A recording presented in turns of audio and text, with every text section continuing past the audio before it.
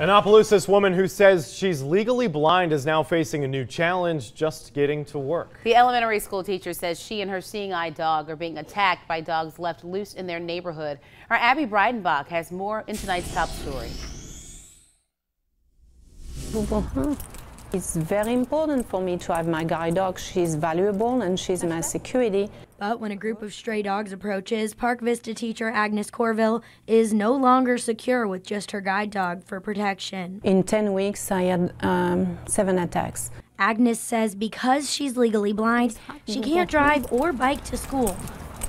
Walking through the neighborhood is her only option. I have a problem with irresponsible owners who leave their dogs unattended without a fence, no collar and no leash.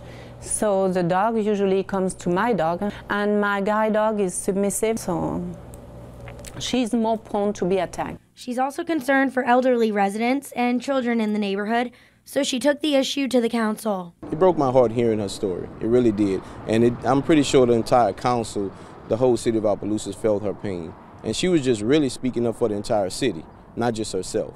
Councilman Glover says there are already rules in place that should fix this issue. If you have a dog that belongs to you and it's running around loose, you will be in jeopardy of getting a fine. He says the best thing neighbors can do is call 911 or the city when a dog is wandering without its owner.